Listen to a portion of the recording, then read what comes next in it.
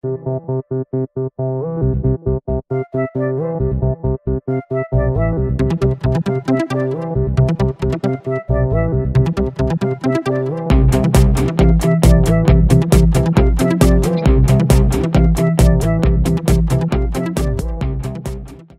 sir. Welcome to Big Spots. May I take your order? Hey there, happen to have any twine?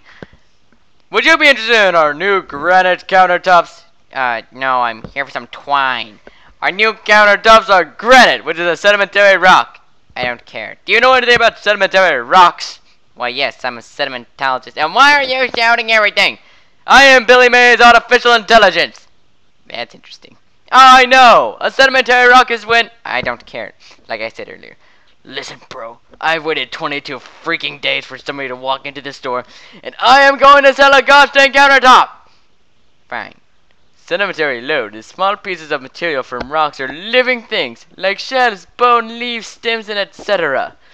Hurry up, please. Hold your horses, dude. Sedimentary rocks are formed through the process of erosion, deposition, compaction, and cementation.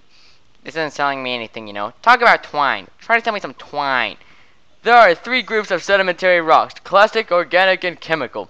Clastic is when rock fragments are squeezed together to form a new rock, like granite. Organic rocks are rocks that form when the remains of plants and animals like coal and limestone.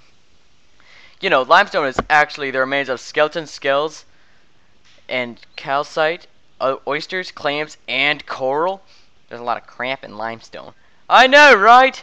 And lastly, there's chemical rocks. They form when minerals dissolve in a solution and crystallize.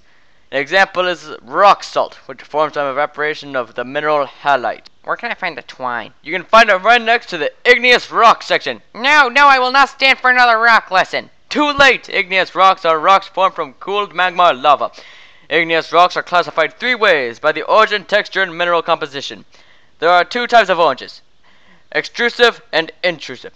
Extrusive is formed from lava that erupted on Earth's surface, and intrusive is formed from the magma that hardens in the surface. Well, hey, you happen to know a lot about what stuff is made out of. What's twine made out of? I'm in the middle of explaining igneous rocks, man. The texture depends all on size and shape of the mineral's crystals. Extrusive textures have larger crystals, and intrusive have smaller crystals. The mineral composition depends all on the amount of silica in the magma. Magma with low silica has dark-colored rocks, and magma high in silica has light-colored rocks. And, wait, where'd you go? Bye! You forgot your countertop!